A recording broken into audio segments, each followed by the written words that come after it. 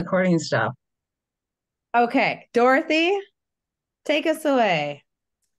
Good evening, everyone.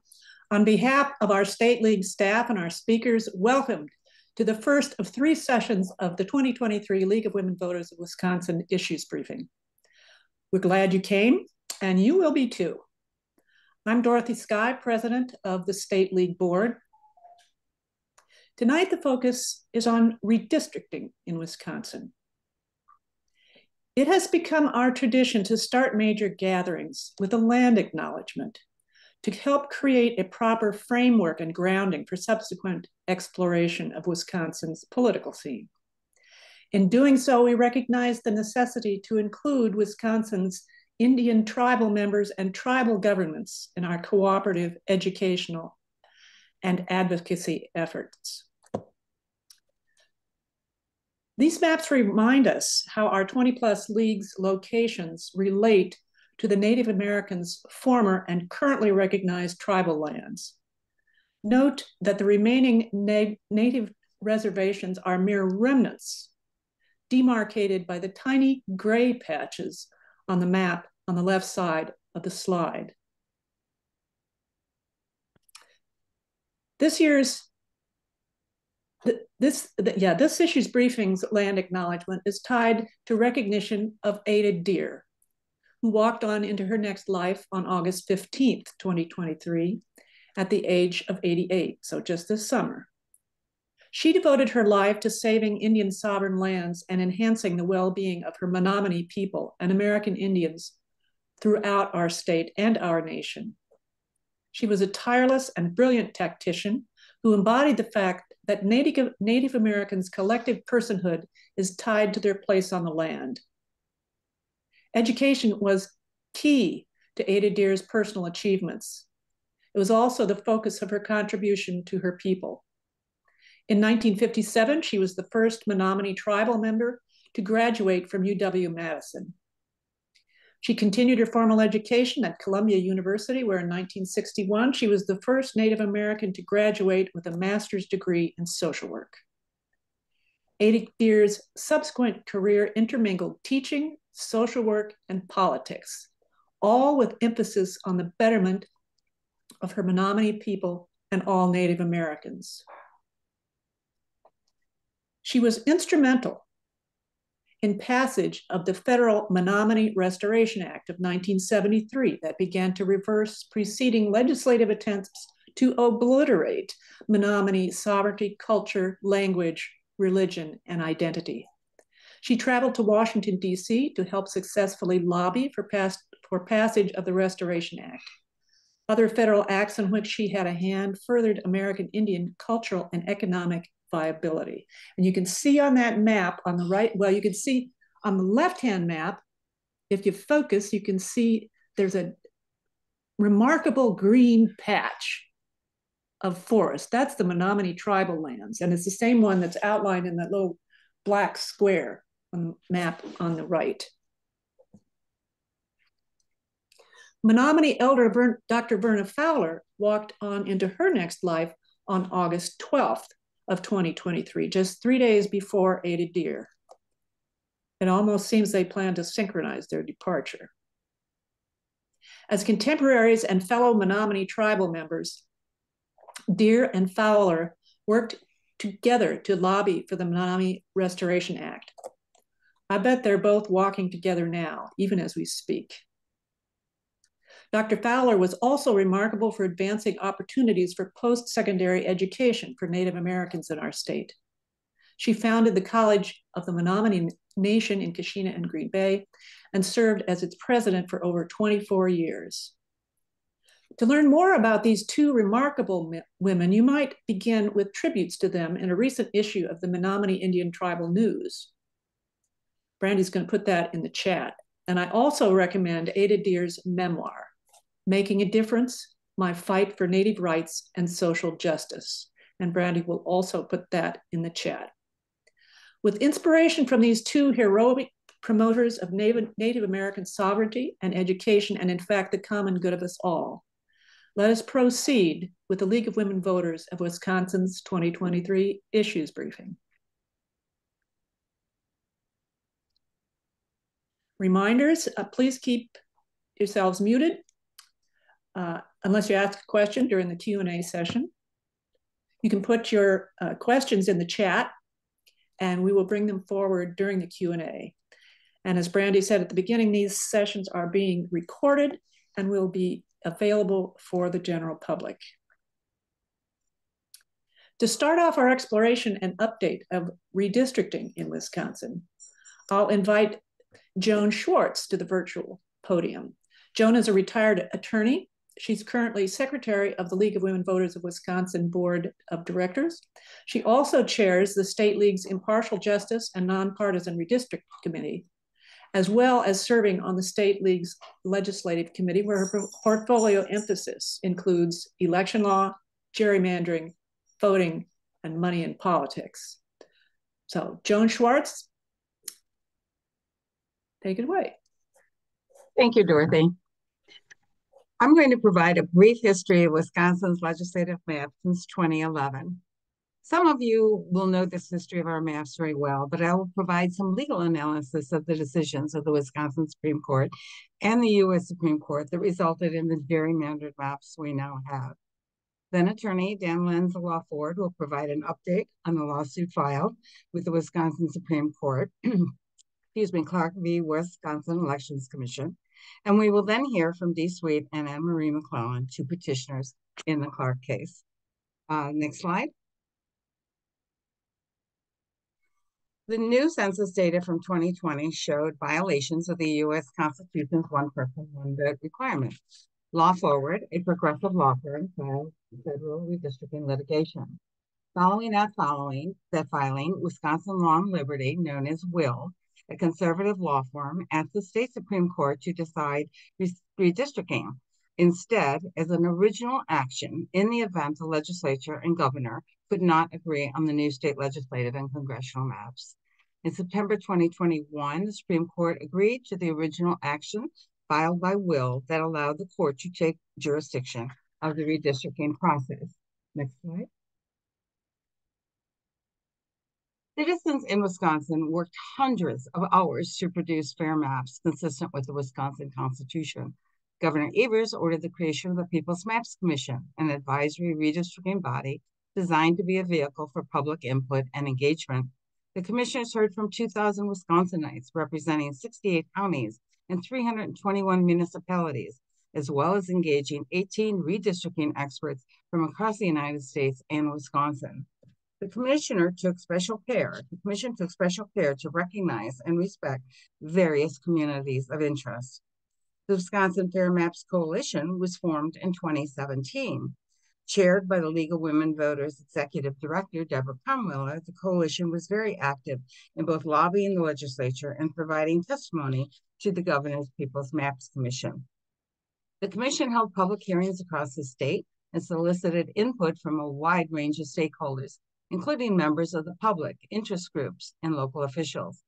The commission's goal was to create a fair and transparent redistricting process, in contrast to the legislature's closed-door approach. The coalition held dozens of training courses using something called Districter and submitted over 1,000 community of interest maps, organized 17 simultaneous rallies at the Capitol and around the state with more than 1,000 participants, calling on the legislature and court to create fair voting maps. Next slide. Cities, counties, and municipalities all over Wisconsin drew maps for their communities. I was a member of the Dane County and Madison Redistricting Commission. Our work involved making sure we incorporated these constitutional requirements in the maps that we drew, paying strict attention that districts would be contiguous and compact. We worked hours and hours. Of note is that before 2011, cities, towns, and municipalities in Wisconsin drew their own maps and then forwarded them to the legislature for incorporation in their maps. However, after 2011, the legislature passed a bill which mandated that the legislator draw its maps first, and that all cities, towns, and municipalities would conform their maps to what the legislature had created. With this change, the redistricting process in Wisconsin was turned on its head. Governor Scott Walker signed the legislation, and this is still the law today. Next slide. Ultimately, the legislature drew its own maps without using the input from all of us across the state. Governor Evers vetoed the maps the legislatures produced after calling them gerrymandering 2.0, referring to the gerrymandered maps of 2011. The legislature did not override Governor Evers' veto. Much more will be discussed about this issue later. Next slide. The case that Will filed and the state Supreme Court accepted for original jurisdiction was called Johnson versus Wisconsin Elections Commission. An original jurisdiction, often referred to as original action, is a constitutional provision which provides that the Wisconsin Supreme Court is the court of first resort on all judicial questions affecting the sovereignty of the state, the franchises or prerogatives, or the liberties of the people. In other words, the lawsuit does not begin in the circuit courts where a trial ensues. Had the redistricting case begun at the circuit court, there would have been an evidentiary trial where all the maps submitted for review would have been introduced into evidence and all witnesses and experts would have been subjected to cross-examination. After such an evidentiary trial, the judge would have ruled on the maps. Subsequently, the party who lost then would have been able to appeal to the Court of Appeals. That's a mandatory appeal, and the Court of Appeals would have had to take that case. And then the party that would lose at the Court of Appeals could appeal to the Wisconsin Supreme Court. That's a discretionary appeal. They take the cases they choose to. Even without such an evidentiary trial, the court in an original action can appoint a special master or referee who conducts a mini evidentiary hearing, which in a complex case like redistricting, fact-finding is quite important. The Supreme Court, however, did not appoint a special master and there was no evidentiary hearing. Next slide. In November 2021, the Wisconsin Supreme Court first issued an opinion in Johnson versus Wisconsin Elections Commission, in which it adopted criteria for the redistricting process. It said that instead of crafting their own maps, the parties should submit one proposed map for each set of districts where new district boundaries were required. They then instructed the parties that they would choose maps that would minimize changes from current law, that is the 2011 maps, in issuing what they called the least change mandate. They said they rejected an approach that involved the court from making significant policy decisions or weighing competing policy criteria, as well as refusing to consider the partisan makeup of proposed districts. That is, the court decided that it should not take into account projections of the likely political impact of the maps. They said that by focusing on legal requirements only and using the 2011 maps currently reflected in Wisconsin law, they were seeking to minimize their involvement in the numerous policy and political decisions inherent in map drawing. They emphasized that the court would, quote, tread no further than necessary to remedy current legal deficiencies, unquote. While all these stated reasons sound plausible, the net effect of mandating the least change from the 2011 maps, the court forced all the parties to make minimal changes to the highly gerrymandered maps of 2011. Of course, as the dissent argued that using least change of the 2011 maps would nullify the Wisconsin vote since 2011 and would perpetuate 2011's gerrymandering far into the future as long as Republicans controlled one political branch. It's noteworthy why this least change mandate to the 2011 maps virtually guaranteed that the maps drawn in 2022 would also be gerrymandered. Shocking as it was, in 2011, the Republican-controlled legislature drew the legislative districts in a highly political and secret way at a law firm, which was paid $1.9 million of taxpayer dollars. The law firm used Democratic specialists and computer experts to draw its maps. The secret process did not allow for any public input or public meetings. Governor Scott Walker, of course, approved these maps. The legislature then spent another $3 million of taxpayer money to defend these secret maps. Also important to note is that the least change mandate imposed upon all the parties is not one of the constitutional criteria for redistricting. The constitutional criteria included under the Wisconsin Constitution means that the districts are to be contiguous, sufficiently equal in population, sufficiently compact, and pay due respect to local boundaries. Unfortunately, the Supreme Court's creating the least change mandate created a thin veer of impartiality while entrenching an extreme gerrymander that reinforced the racial and partisan power of the past. Next slide. The state Supreme Court premised their decision on a misguided assumption about cause and effect, which has been referred to as natural packing. This assumption is that, quotes, Democrats tend to live together in urban areas and Republicans tend to disperse in rural and suburban areas, and that compact districts therefore lead to grouping by numbers of Democrats in few districts and dispersing rural Republicans among several. In fact, natural cracking is not what caused the maps we have. Intentional packing and cracking define the current maps. Packing refers to the process of forcing as many members of the opposing party into as few districts as possible to minimize the number of districts that would be given to the opposition. Cracking refers to splitting members of the majority party into as many districts as possible to get as close to 51% in as many districts as possible so that the majority party wins. The results of packing and cracking are plainly obvious in Wisconsin's maps. Since 2012, even when Democrats have won as much as 53% of the statewide vote, they've held no more than 39 of the 99 assembly seats. In the same period, even when Republicans have won as little as 44.8% of the statewide vote, they have held no fewer than 60 of the 99 assembly seats. Next slide.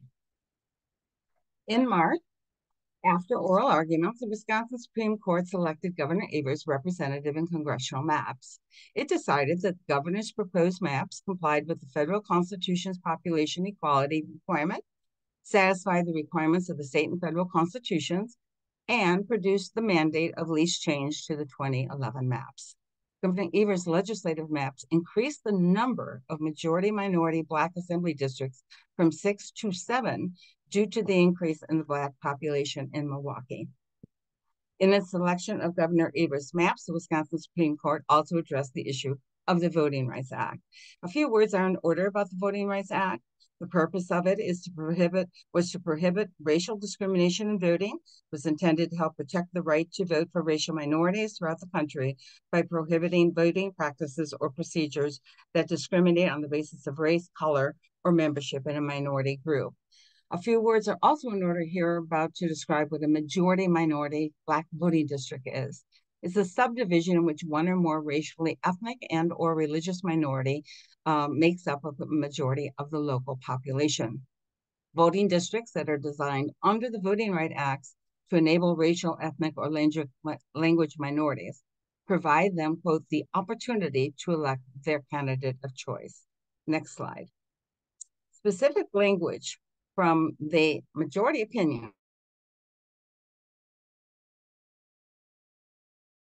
is important to note because on appeal to opinion, namely the admission of the lack of an evidentiary record in accepting Governor Evers' creation of a 7th majority-minority district. The majority opinion stated the following, quote, the VRA, Voting Rights Act, when triggered, may require the race-conscious drawing of majority-minority districts. But our task is to produce districts in the first instance without the benefit of a trial and a fully developed factual record regarding the performance of specific districts.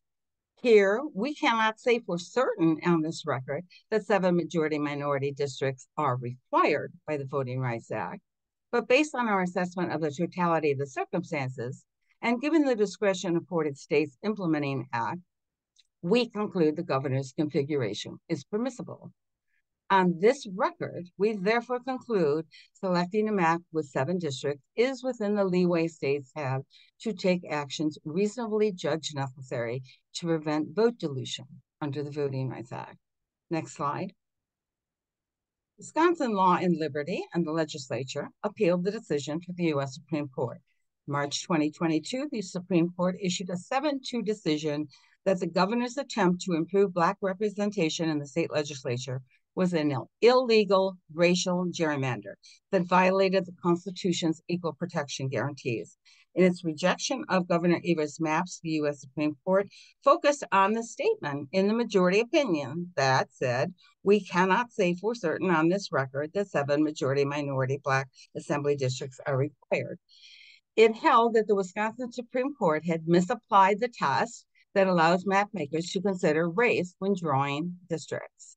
It also held that racial minorities drove the governor's selection of district lines, and the Wisconsin Supreme Court wrongly relied on insufficient evidence to endorse such race-based decision-making. Specifically, the Supreme Court stated that the governor, quote, provided almost no other evidence or analysis supporting his claim that the Voting Rights Act required the 7 majority-minority Black districts that he drew, and thus failed to present evidence that a race-based remedy was necessary under the Voting Rights Act. Next slide. The U.S. Supreme Court then remanded the case back to the Wisconsin Supreme Court for further proceedings regarding its Senate and Assembly maps. It explained the Wisconsin Supreme Court could choose from among other submissions, or it could take additional evidence if it preferred to reconsider the governor's maps. On remand on April 15th, Justice Hagedorn, who had written the majority opinion and had been joined by the 3 justices considered to be liberal, changed his position and joined with the 3 justices considered to be conservative.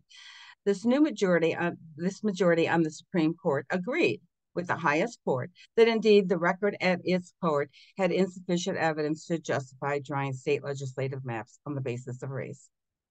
Even though the Wisconsin Supreme Court could have taken additional evidence, it chose not to. In doing so, the Wisconsin Supreme Court held that any map drawn for racial reasons was unconstitutional, and that since only the legislative maps were race blind, they argued the legislative maps won by default. And so Wisconsin was redistricted under the legislative map, the same one the governor had vetoed almost 5 months earlier. The Constitutional Separation of Powers Doctrine was actually triggered by this decision, since the Wisconsin Supreme Court accepted legislative maps that Governor Evers had vetoed, but which the legislature had not overridden, a very important issue that Attorney Dan Lenz will address in his presentation. Next slide. Now, all issues important to Wisconsins are controlled by the legislature's maps. What this means is that under the 2022 maps, the legislature reduced Milwaukee's 6 majority-minority districts that had existed in the 2011 maps down to 5 districts, despite the increase in the Black population in Milwaukee, as demonstrated in the 2020 census. Secondly, also under the 2022 maps, 54 of the 99 assembly districts and 21 of the 33 Senate districts violate the constitutional requirement of being contiguous. Third, and most significantly, in the 2022 election, Republicans won 64 of 99 assembly seats and saw victories that yielded 22 of 23 Senate seats, a supermajority in the Senate, and just 1 seat shy of being able to override any of Governor Evers' vetoes on any legislation. Essentially, we now have one of the most gerrymandered maps in the nation, a representative map that has manipulated the boundaries of many districts in favor of one political party over the other. We know that fair maps and voting rights are the same fight. Bottom line, our current maps do not represent what Wisconsinians have demanded when myriad counties and municipalities passed board resolutions and countywide referendum by overwhelming majorities and called the legislators to pass legislation creating a nonpartisan redistricting process, all to no avail. Law Forward filed a lawsuit, Clark v. W. Wisconsin Election Commissions, for an original action at the Wisconsin Supreme Court in order to declare these gerrymandered maps is unconstitutional. On this one, Wisconsin Supreme Court has accepted the case for original jurisdiction. Depending on the outcome of this case, new maps could be in place for the 2024 election. Now, with us to provide a legal perspective on the Wisconsin redistricting lawsuit is attorney Dan Lenz from Law Forward. Dan has over a decade of litigation experience, including extensive expertise in election law. Thank you for joining us, Dan. Oh, thank you, Joan, and thanks for having me. I'm so thrilled to be here with the league as part of its issues briefing. And I'll put up a slideshow in a sec and walk through it, but I will just say personally, I see a number of friendly faces. I see a lot of new faces. Having this level of involvement, this level of interest and excitement around this issue means the world to us, as does the league's historic partnership. I've had the honor of representing the league in a number of matters. We represent the league in a number of matters right now. And I don't think it is going too far to say that our work would not be possible without the league's partnership, without the league's leadership in this space that predates Law Forward by over a century. You know, to present to you tonight is really an honor. So I am going to quickly see if I can share my screen. Bear with me for 1 sec.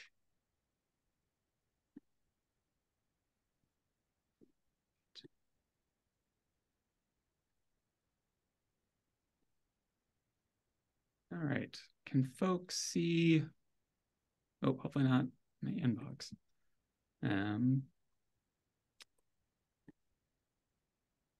There we go. All right, can folks see my slideshow? Yes. Great, thanks, Joan. Okay, so as Joan mentioned, my name's Dan Lenz. I'm staff counsel at Law Forward. I'll give you, for those who don't know, a little bit of information about us. Law Forward is a progressive law firm and advocacy organization founded in October of 2020, right before the 2020 election, that's focused on democracy issues in the state of Wisconsin. We are Wisconsin-based. We all live here. We are strictly focused on the issues in our state, and that is more than enough to keep us busy, certainly. You can see my colleagues, other staff counsel, legal fellows. We grew from an organization with 1 staff counsel back in October of 2020 to now 9. And our founders are Jeff Mandel and Doug Poland, who many of you probably know or have heard speak, who have been involved in these issues, both on the nonpartisan and partisan side for many, many years, and have been leaders in this space. A little bit of background in terms of Law Forward's experience in the redistricting space.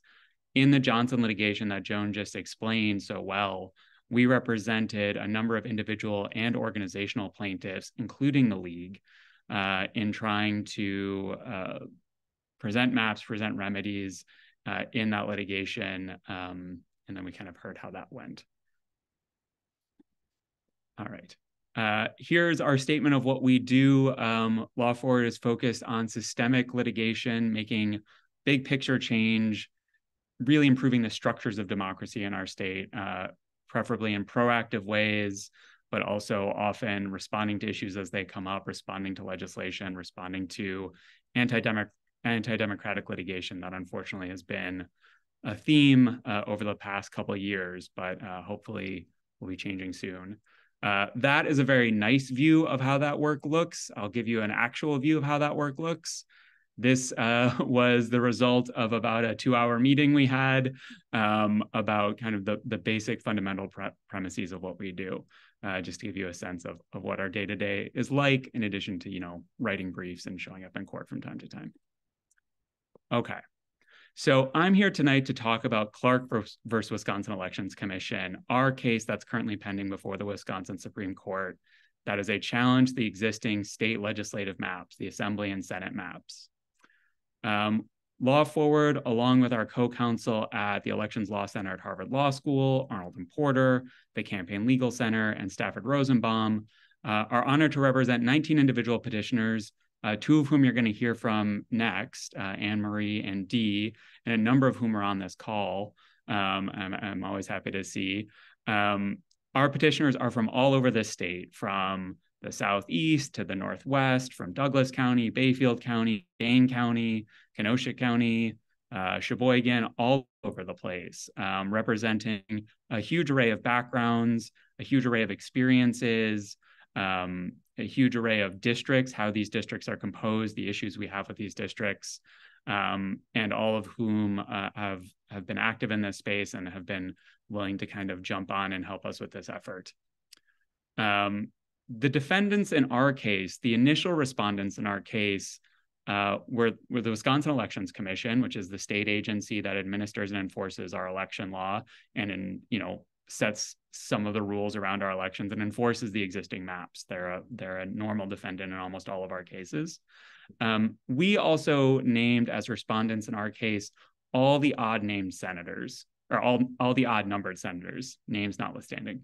All the odd-numbered senators. And that's because one of our claims, or one of our requests for relief in our case, is that the court required there be special elections in 2024 under new maps for both houses of the legislature, for all members of both houses.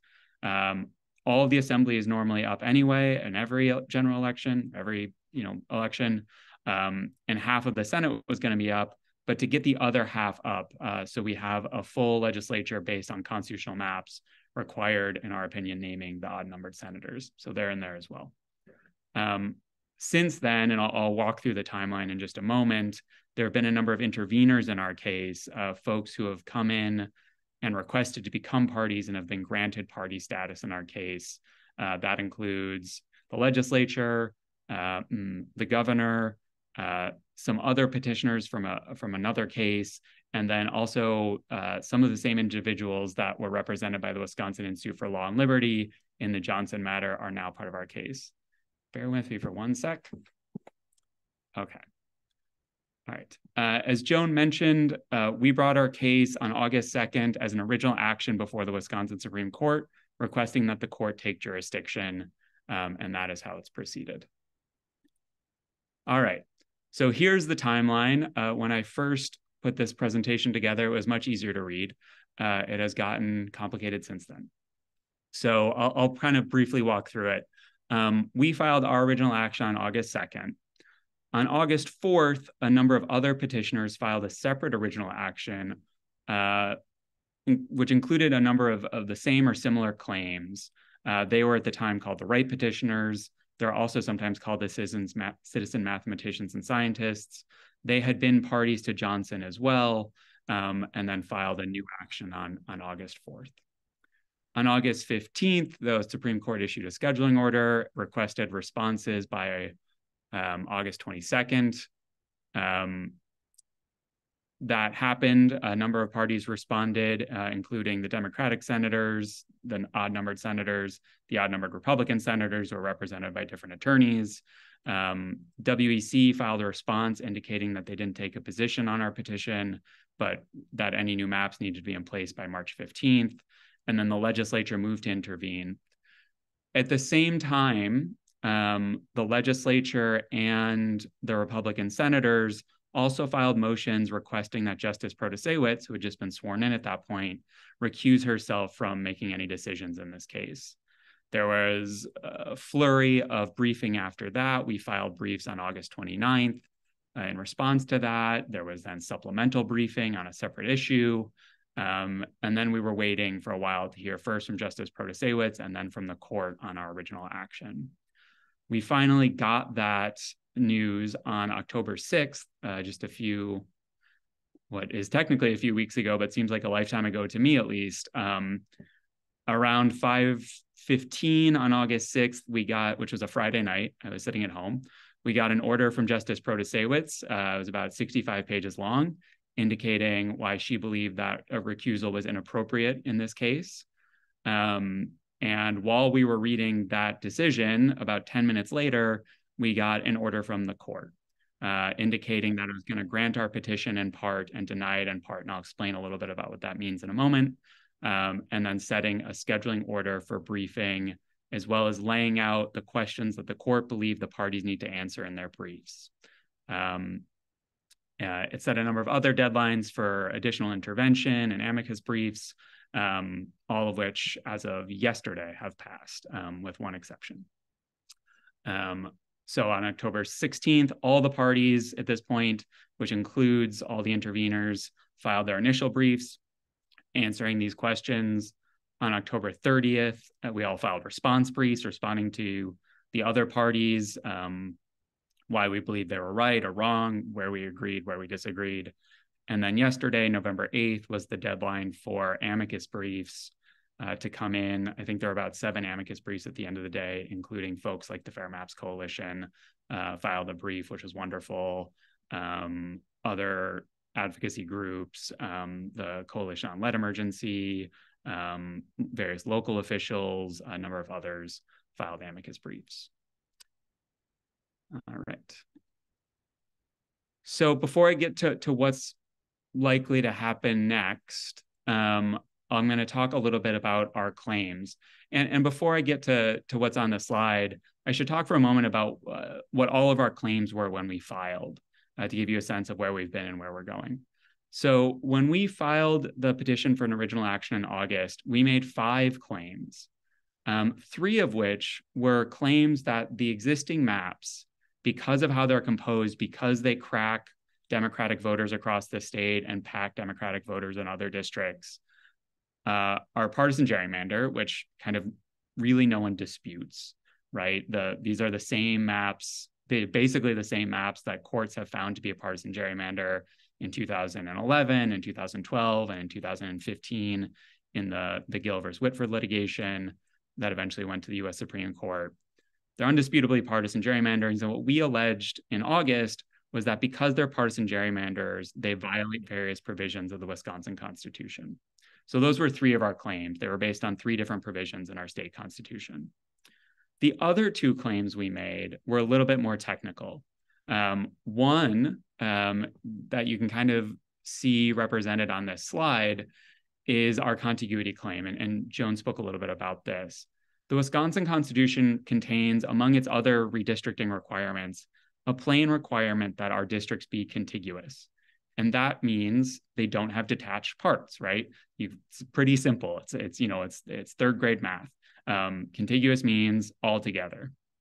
But most of our districts, 54 of the 99 assembly districts, 21 of the 33 Senate districts, are not contiguous. And we just have a representative example up here, Assembly District 2. You can see it has these little bubbles and islands that hang out there. These types of islands, for various historical reasons, or just because it makes it easier to gerrymander, are present in most of our districts. And we believe, and the text supports, that that's a plain violation of the Wisconsin Constitution. And the various ways various reasons that's been ignored in the past don't hold water, that the court really needs to take this requirement seriously, and that these maps need to be thrown out on that basis. The other claim, more technical claim that we made, is that the existing maps, for some of the reasons Joan described, are a violation of our separation of powers doctrine. The Wisconsin Constitution, like most state constitutions, like our federal constitution, provides for 3 branches of government: legislative, executive, judicial, each of which has core powers that the others can't interfere with. And 2 of those powers are the ability to veto legislation, which is a power held by the governor in the executive branch, and the ability to override vetoes, which is a power held by the legislative branch. The governor exercised his veto authority. No one disputes that he wasn't entitled to do so. And the legislature at the time chose not to override, or was unable to override. They never even put it to a vote before the end of the Johnson litigation.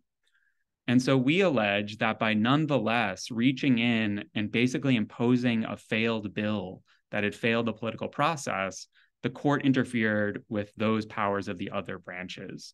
When it resolved Johnson in April of 2022, it basically took a law that had failed the lawmaking process and made it the law anyway. And we believe that that's a violation of separation of powers. So where are we now?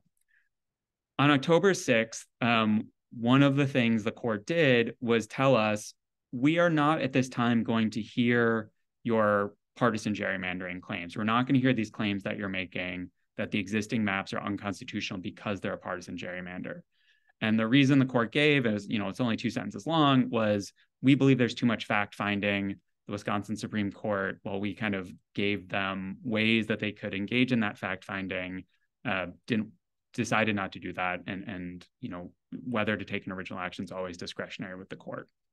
But they said the other 2 claims seem to be legal claims, and they are. They're basic legal claims. The maps are what they are, and the process that occurred in Johnson is undisputed. And so we'll resolve those. The court also said that based, depending on how that litigation works out, the other claims that you made might be moot. And I can explain a little bit about why that is. Okay. Here are a couple more examples, just because it is very helpful for contiguity of some other districts where you can really plainly see what the issue is, how goofy these districts are. We have one petitioner who lives on one of these little islands, not in one of these districts, and actually in AD 47 here in Madison, that is just a blob that sits in the middle of AD 48. So to get to the rest of her district, she has to cross through AD 48. And, I say it's technical, but it's important. We believe that we should have districts that represent communities, that represent geographic locations, so those people can talk to their neighbors, can work with their neighbors, can debate, can organize, as we all are entitled to do, and to have their legislators respond. And if everyone's from kind of disparate locations and no one's sure who their representative is, that's not a good way to have representative democracy in our state. Okay. Here are the 4 questions that the court asked us to answer. And then I'll talk about the remedial part. Number 1, do the maps violate the contiguity requirement and are thus unconstitutional? Number 2, do they violate separation of powers and are thus unconstitutional? And then number 3 and 4 are, assuming that these maps are unconstitutional, what are the remedial criteria that the court needs to consider in imposing new maps? And the 4th question is, what's the fact-finding process around that? How is the court supposed to engage in that work? And what we have told the court, and what a number of the parties who are now in the case have told the court, is there are a number of kind of undisputed criteria, right? You need to have population equality in the districts. You need to have 3 assembly districts nested within a Senate district. Districts are supposed to be compact. They need to be contiguous, kind of all the basic requirements that everyone more or less agrees on. Where there is some disagreement among the parties, with kind of us on one side and the folks who are represented by Will in the legislature on the other side, are what is the court supposed to do about partisanship? And what we have said, and consistent with what federal courts in Wisconsin have said in the past, what state courts have said in the past, is when the court is imposing districts, what it needs to do is act like a court. And that means it can't increase the partisan skew or can't impose a skewed map that favors one partisan party or one entity over another. And to do that, the court needs to look at partisan information, needs to look at what these districts, how they'll actually perform, what they'll actually do, because it is possible, if not likely, that if you tried to draw districts blind, if you tried to draw them without reference to partisan information, you would accidentally impose a gerrymander one way or the other. And we don't think that's an appropriate thing for this court or for any court to do. And so we have asked them to engage in that process to make sure that the maps that if they find the existing maps are unconstitutional, that any future map a court might impose is fair. And we have a lot of reasons as to why they didn't do that in Johnson and need to do it now. But that's the basic requirement. Okay, so what happens next? The only thing we know for certain that will happen next is that on November 21st at 9:45 a.m., there will be oral argument in the Supreme Court on the issues that the court has taken jurisdiction over. Each side will have 20 minutes to present their case and 10 minutes on rebuttal. I expect, given the number of parties and the likelihood of anyone going over, this is going to last all day. It'll be available on Wisconsin Eye for those who want to watch, although everyone's also welcome in person. It's an open court. And then after that, we have some expectations of what the court will do. We expect answers from the court on these 4 questions, or at least the first 2. We don't know when. We have set forth schedules. Other parties have set forth schedules that are kind of assuming an answer by the beginning of next year, but it's up to the court. These are hard questions. They involve a lot of work. And as we all know, while there seems to be a lot of time between November 21st and January 1st, there are like 3 working days in there. And the court has staff and they're human beings and have other things they need to do. So we're hoping to get an answer as quickly as possible. on those questions so we can start on the remedial process, because we believe these maps are plainly unconstitutional and need to be replaced. And we believe the court needs to do that work expeditiously so we can have maps in place by, mid-March of 2024 in order to have them in place for the 2024 general election. All right. And I think the Q&A is going to be in a little bit. So I will turn it over now to Annemarie and Dee, or unless someone else from the league is going to jump in first. I'm sorry. I think Dorothy, or I'm sorry, you. Joan, yeah. Yeah. Thank you, Dan. Now we'll hear from Dee Sweet and Annemarie McCllelan, who are both petitioners in the Wisconsin Redistricting lawsuit. Dee Sweet fosters civic engagement in tribal communities through voter registration. Annemarie McCllelan has served as a poll worker in Menominee as well as on the People's Maps Commission. Welcome.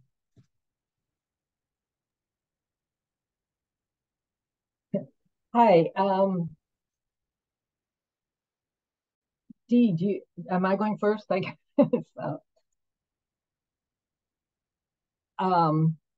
My screen looks a little weird. Can you hear me okay? Am I up? Yep, we can hear you perfectly. Okay, because it's saying sign in the corner, so I wasn't sure. No, you're good to go. Okay, good. I guess I've prepared remarks. I don't know, Dee, would you like to begin or? What is your pleasure? I'm happy to go, and I can also go second. Oh, either way, maybe I'm hopefully not too long. I'll just jump in here then. And I guess first I just wanted to thank both Joan and Dan for the details of the cases because it's so complex. It's always good to hear the details even over and over again, especially with the complex history of redistricting in Wisconsin.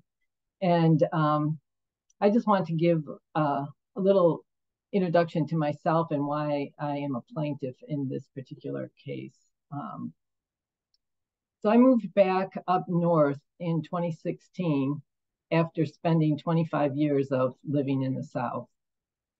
I looked forward to residing in this great state of Wisconsin that took great pride in progressive thought, education, and its beautiful natural resources. As many leaguers know, 103 years ago, Wisconsin was proudly the first state to ratify the 19th Amendment, giving women the right to vote, with a significant omission of Native American and Black women. The Progressive Party movement was born in Wisconsin under the La Follette leadership. I thought I would be moving to a place that shared my values. However, one of the first things I learned after moving was that Wisconsin had become a model for extreme gerrymandering. Notably, our purple state, where our partisan split is about 50-50, only 36% of the seats were won by the Democrats. This got me interested. How could this be? Well, I've learned a lot about gerrymandering over the past 7 years. What angers me and motivates me to help cure our state of gerrymandering is the inherent built-in bias of our redistricting system. How can a system ever be fair if those who stand to benefit most by the results are those that draw the lines? It reminds me of like playing cards with a 6-year-old who wants to win and changes the rules as they play. My experience working in industry and medical research has demonstrated over and over the need to have oversight of complex processes to ensure quality and ethical standards are met. Every large manufacturing company relies on a well-defined quality assurance program to keep their processes on track. My time at Anheuser-Busch provided firsthand knowledge of how to set up measurable criteria to follow and ensure that a process is running as expected. It also allows people to objectively make corrections to keep things running as intended. In medical research, we have multiple boards that oversee drug development.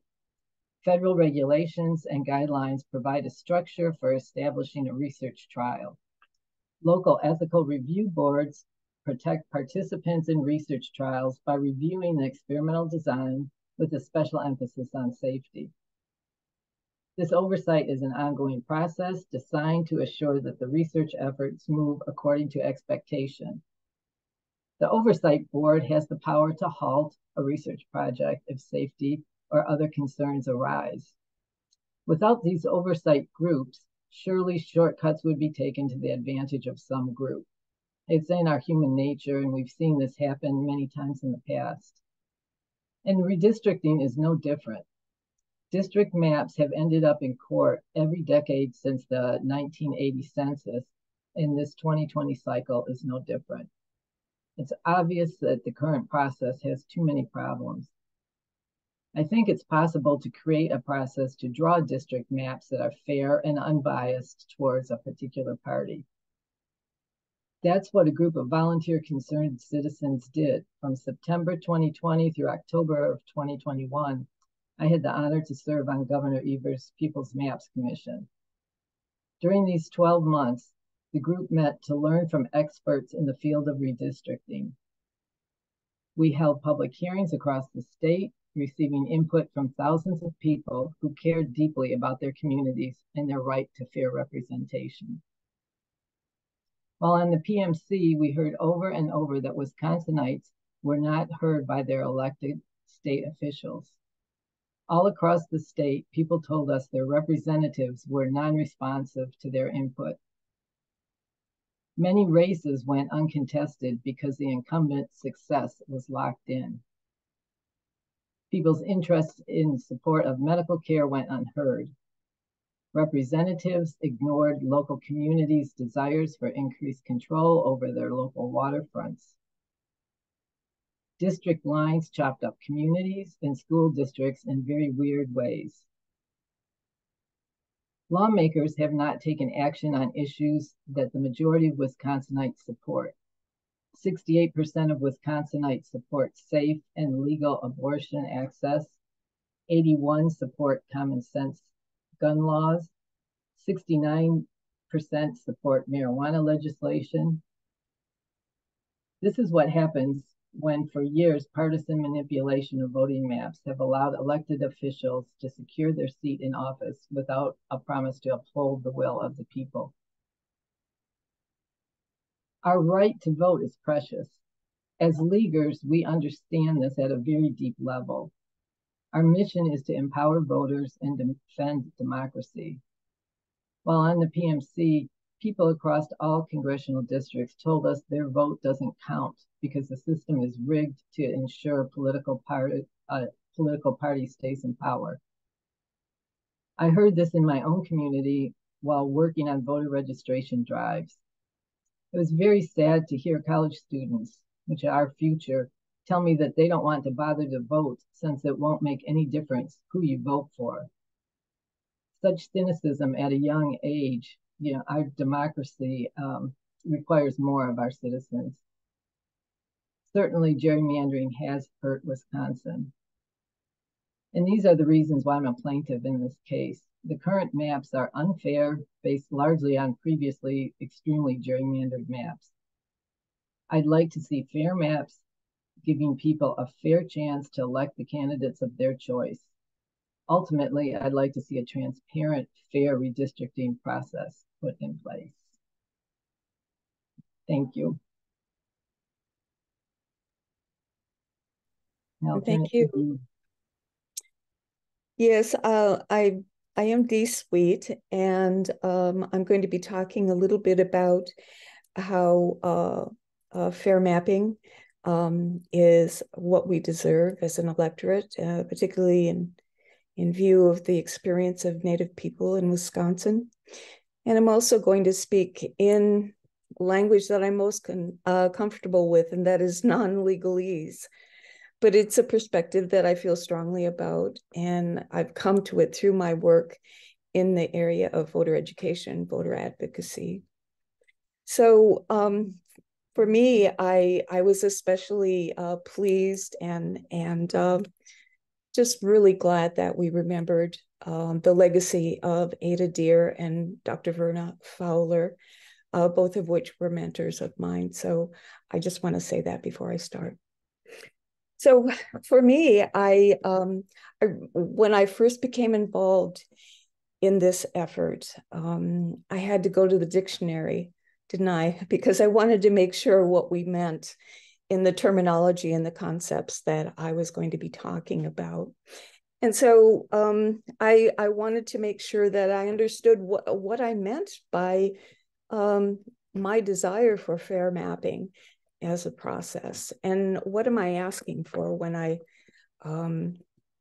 I expect fair maps.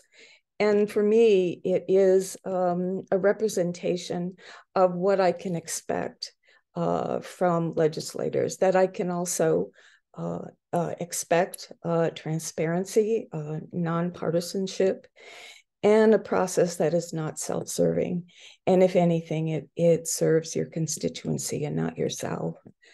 In my opinion, and I'm sure I share this with the leaguers, that I expect that this democracy lends itself to fairness and in transparency and in accountability. And it is a process that is built on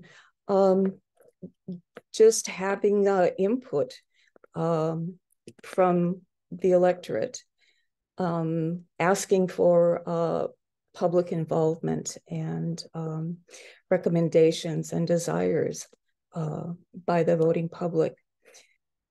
This is a process that sort of is enunciated by the census count. And so when we accumulate that data and we put it into practice in terms of representation and the distribution of resources and the recognition of what a community requires and deserves, I want to make sure that we understand the history of Native Americans and what they can expect from their representatives and how they have been disappointed historically. So those are, that's what I'd like to start delineating now, because there's a lot of history to cover. I know that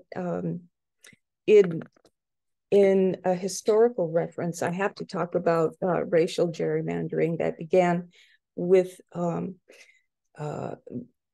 tax on expected to be paid by Native voters.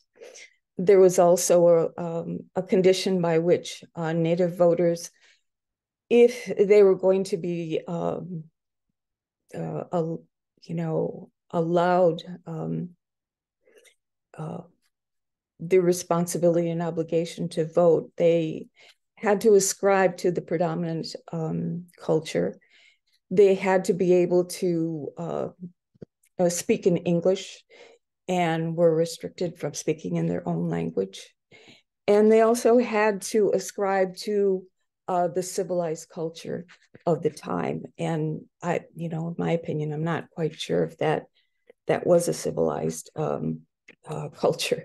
When it came to Native people, we were hardly thought of as human beings, let alone active voters. There's a good chance that racial gerrymandering is prominent in the state of Wisconsin. And we know that Native people expect that what is the point of participating in this process if I can't expect fairness, if I can't expect accountability, and if I assume that there's going to be a fair representation of we the people means all the people and not just the class of advantage. But that's what we can expect. That's what we deserve, but that's not what we have experienced historically. And even though our population in the state of Wisconsin is very much, we show up at the polls, it's a responsibility and a right that has been not easy for us. The conditions in which we participate in the electoral process oftentimes asks us asks of us things that we cannot provide. Oftentimes it's assumed that we are going to be represented by, the registration process because we have access to the technology. We have an availability of broadband connectivity. And at least where I live in northern Wisconsin, in Bayfield County, it's sporadic, it's unreliable. And there are families that don't have access within their household to a laptop to be able to register themselves for voting, and to be availed of the information that is out there for them. So they're sort of lost in that whole process. That's taken advantage of a people who really have so much more to concern themselves with. Putting food on the table, being the head of a household of a single parent family, or not being able to have the wherewithal to get to the polls. I know that in this past year, I've been involved in working with NARF in a situation in Menominee County where people, because of the redistricting process, they were confused by where they should go and where they, out of 3 different polling stations, where should I go? And some of them weren't able to stay on to cast their vote because they just didn't know where to go, and it was they had no more time left. They had to go back to work. So these challenges that Native people face seem like they can be remedied. They're not insurmountable, but in many times and in many situations they are. They're very difficult for our elders to be able to be a part of the voting process. And when they're not properly represented by people of their district, how can we expect them to feel represented properly? How can we expect them to see as though their government addresses them as equal citizens? Redistricting affects every aspect of our lives then. In one of our most fundamental rights as a citizen of this country is not always a done deal for us. We have every reason to want to be able to influence a legislator. We are bearing responsibility for stewardship, of being the repository of vital knowledge of how to maintain different environmental ecosystems, for example, or maybe even water quality, or access to sanitized water. Only a small percentage across the country, let me have proper frame of reference, across the country, 75% of households are living in inadequate housing and don't have access to clean water. The roads in our communities are hardly maintained, if at all. And, tribal housing is substandard. So who do we expect to solve that issue? Who do we expect to really address that issue with us and pay attention to the solutions that we see as viable when we're not even heard? We're not even, oftentimes we're considered a nuisance, the nuisance of Native people, in large part because our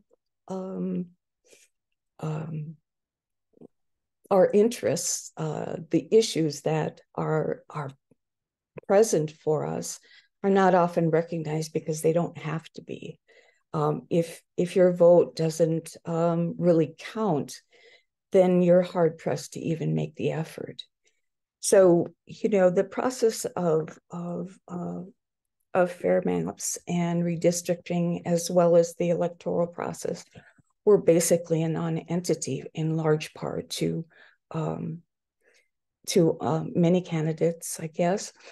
But that I think that is an egregious error for our state. Our state has just an incredible source of enjoyment and family participation through the water and the beautiful lands, the beautiful park systems that we have in many of our cities. And our educational process can be so of a quality nature for our children. But we have to believe that they are a part of our community. Native kids are important and a part of our community. And I had a person sort of correct me that the school district in Bayfield, which has well over 80% of Native student population, and yet and still, why are we teaching tribal studies? Why are we teaching a tribal language? Is that something that we agreed to as a community? And yeah, we did. We did, meeting the needs of the people, feeling an obligation to provide quality education to all of the children, having a resource and industry and commerce that Native people can also participate in. If that's not a priority for a legislative body to see to that Native people also have a quality experience as American citizens, then, we're dead in the water. We very well don't matter. And I've heard people time and again, Native people, bemoan the fact that we are responsible for stewardship of the land, for recognizing the precious nature of wildlife, of the land, of air quality. And I don't think that we do that just for Indian people, do we? We are taking on responsibilities because they are heartfelt and we have no other choice. So when gerrymandering takes plays fast and reckless with those responsibilities that we take very seriously, it's because it's not in the best interest of people other than of Native people, and we don't believe that. We do it because it's a value that we hold dear, and we don't do it just for ourselves, and we don't do it just for the immediate generation. We maintain those values and that ecological knowledge for everyone.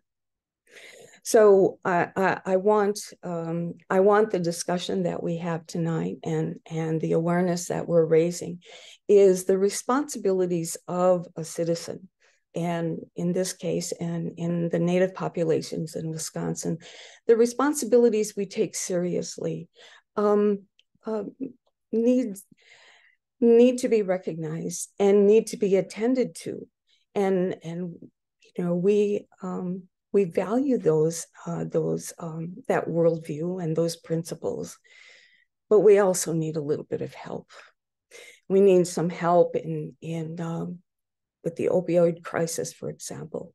Are we going to get the resources to prevent? Nowadays, it's children in middle school who are coming into contact with, the toxic street drug of fentanyl. We know that our children are leaving school, and oftentimes our young ladies who do not complete the 5th grade oftentimes will end up being heads of household and caring for families all by themselves. Now, I don't really want want you to think that I'm asking for your sympathy or asking for anything other than just a fair chance to ask for what we need in terms of resources and in terms of representation and advocacy. But I do think that in fair exchange, what we try to follow in terms of our belief system, our worldview, and our responsibilities as stewards, we won't stop doing that. But at the same time, the historical kinds of disappointments or disenfranchisement that we've had for a long time, or I believe we're working ourselves through that and becoming empowered through education and professional development, so that many of our people say, we're no longer warring tribes in that, in a strict definition, because now we're taking the war to the courtrooms. We're taking our legal experts from our own communities and making sure that our rights are not violated or dismissed or ignored. So there are a lot of other comments that I'd like to make, but I don't want to take up too much time. But I think what I want to leave you with as our audience is that Native people do have a particular experience of apathy or disenchantment with the electoral process, mostly because they're not confident that their values, their issues are being properly represented or even taken into account. And we deserve more than that. I guess I want to end my comments at this point, and we'll go to Q&A later in our time together tonight. So I'll wait for that, for your comments and questions. Thank you very much, Miigwech.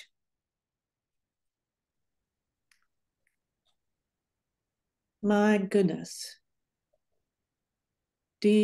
What an eloquent, convincing final comment in our prepared program here.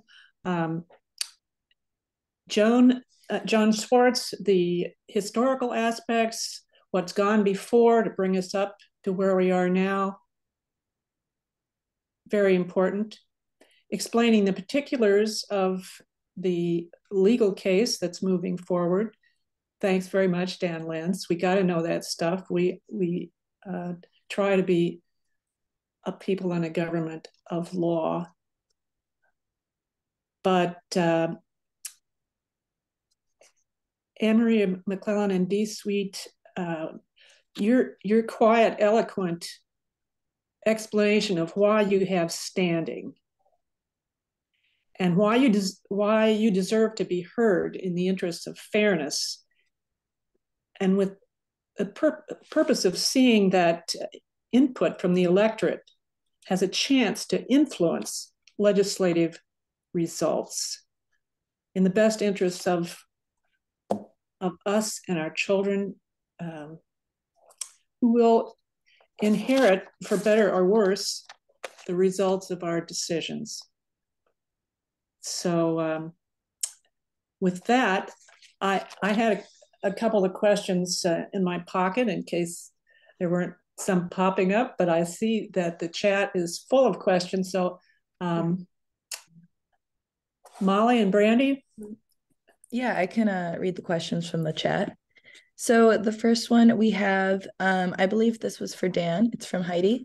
Would new maps be in place for the primary? And if not, are we allowed to put them in place for the general election? Yeah, it's a great question.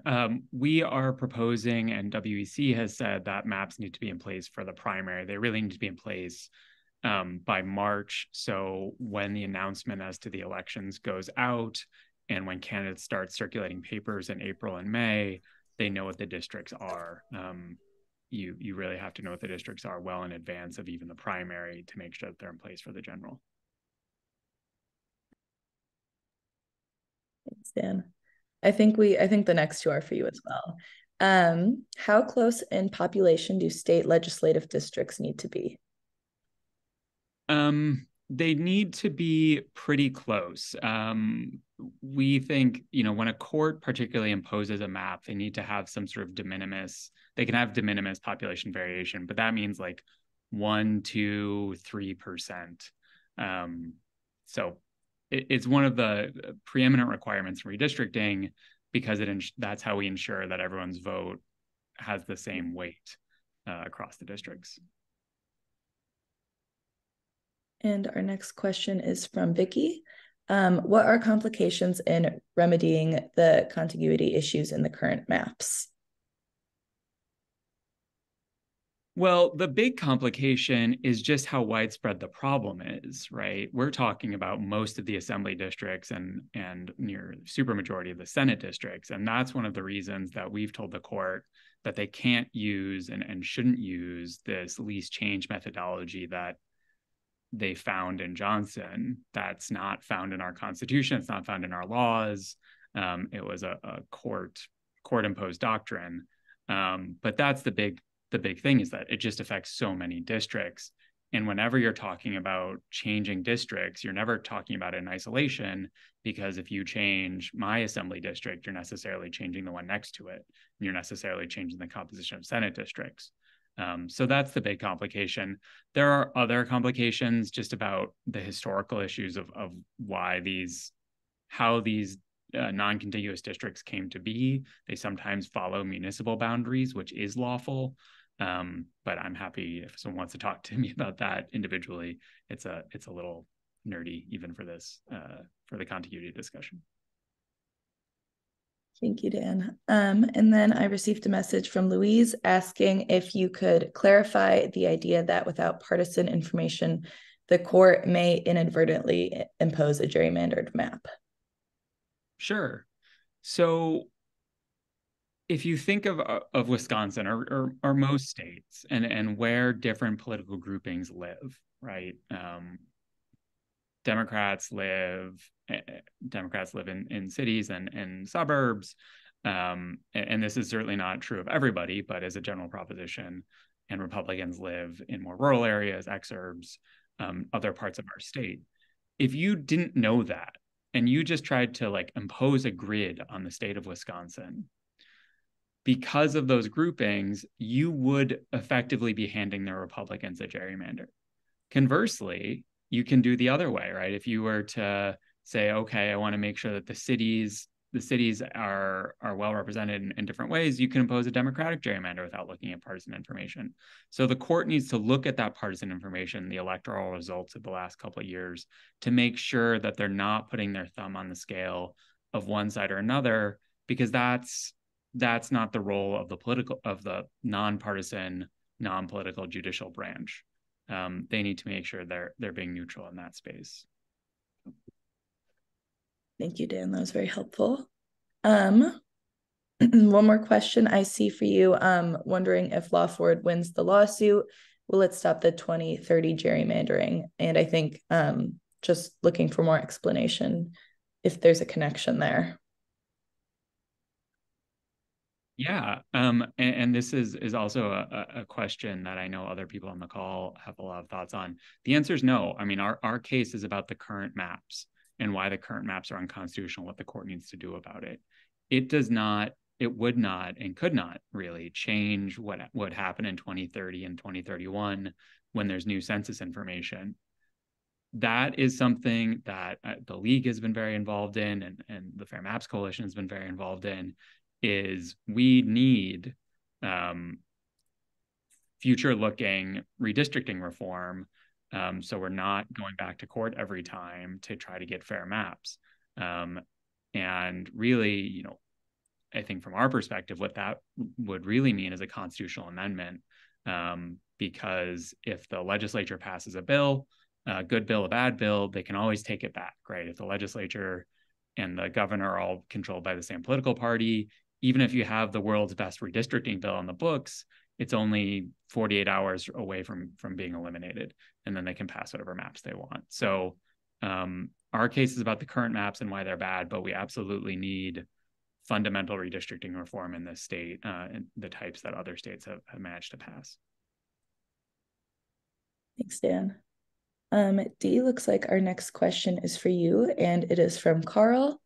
Carl's question is, speaking of the Native American vote as both a minority, a sovereign nation, they are spread out across the state. This prevents them from having representation in our government. And the question is it possible that we could do an overlay of a state where they could vote for a representative and a senator?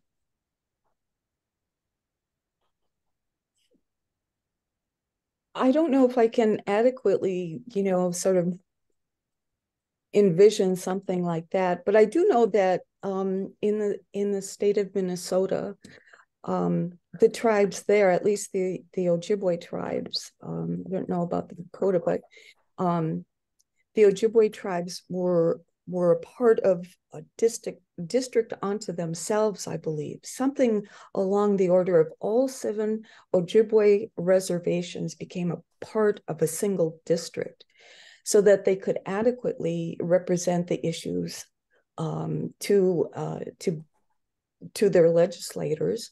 And also, as a result of that, putting that population together as a unified front, they were able to convince several tribal members to run for public office. So there's a couple of different, I think, benefits to having this an honest and fair and equitable kind of redistricting, that if we could not split tribes or tribal communities, say, for example, the Menominees and the Stockbridge, they live in close proximity. And because there are, defined by sometimes natural kinds of boundaries, they care about those rivers and those water systems and, those wild rice beds. And, they don't have to be of the same tribal affiliation. They can be Stockbridge or Ojibwe or Menominee, because they oftentimes live in the same region of our state. So maybe that's a way that we can have representation of a tribal body consisting of several nations. Maybe that's one way. Did I answer that question or provide one example? I think so. And Carl, if you have any follow-up, feel free to put that in the chat. But yeah, thank you so much, Dee. And Molly, I'm going to jump in here. I see that Heidi Johnson has a question saying that it was probably explained, but she missed, would the new maps be Governor Evers' maps? How will the new maps be determined? And relative to that, I wanted to ask Annemarie, based on your professional experience in your career developing quality processes for assuring that safe medicines get to market, and your experience on the People's Maps Commission, trying to come up with, pursuing a quality process to come up with the best maps. Do you think, and Dan and anybody else can, Joan, you can all sing on it, is it possible to come up with quality maps? We can't just knock down we can't just holler about the deficiencies of maps, but we got to come up with good ones. What do you think? Well, I think it's possible, but I think a well laid out process needs to be put in place even before you start mapping. I think there's a lot of, we heard from political science people and experts in mapping across the US when we were like doing our crash course as People's Maps commissioners, on how to redistrict. And I think if you put the process in place and they have developed a lot of metrics, and I think that that's part of the problem of why the courts don't want to touch it, because maybe they don't agree on which metrics to use, because some of them will be metrics for partisan, efficiency gaps, those sorts of things. But if you put that in place and then have a group of people that have not a lot of skin in the game of who wins and how the lines are drawn, like somebody that's not part of the legislative process, or your position won't be eliminated based on how those maps are drawn. So either bipartisan or nonpartisan, it can be done, but it has to be done very transparently, and people have to view the process as it's done, and you have to have these measurements to know, to define a fair process. So it's a complex problem, but I think that there's certainly ways to improve it. And, through our efforts in trying to create a fair map with the PMC, I think we learned how difficult it is, and that there really is no one perfect map. I mean, there's lots of good ones. So I think we need some guide rails set up to say that these maps are within the bounds of what we think are fair. Thank you. That makes sense. Dan and Joan, you want to, and Dee, any comments on that?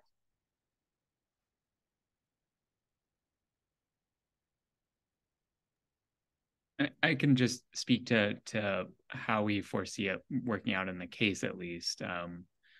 That the answer is absolutely yes. There is a way to get from here to fair maps. Much of that, at least for the litigation, depends on what the court is going to tell us about what they want to see from maps and what process they want to use.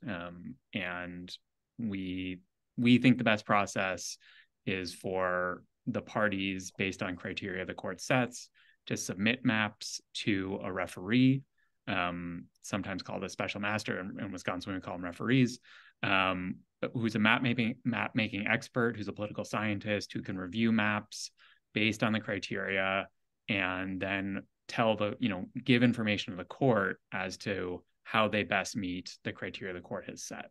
That's what we have submitted. Other parties have taken different tacks, some of which are reasonable, but that's what we've suggested, because we believe that once you properly view the districting criteria, fair maps are not only possible, but likely and really the right result for Wisconsin.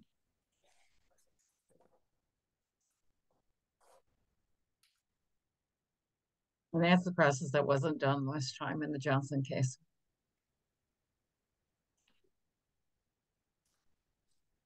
But as a final comment, I gather that it's quite clear we can do better. All right. Thanks, everybody, for attending. A feedback survey is available to you, and please share your thoughts. You can also submit any comments to our email, our State League email. This session will be available as a recording for you to review or share with others. And thank you so much to all of our speakers and all of you who attended. And do join us on Saturday, get a good breakfast and your favorite beverage, and join us back at 10 a.m. on Saturday, when we will be discussing the citizen action at the state level regarding proposed state constitutional amendments. There are some important ones there. And then on Tuesday evening, our final session will address overcoming barriers to voting and election administration challenges. So 1 down, 2 to go. Good to have you, and come on back. Good night.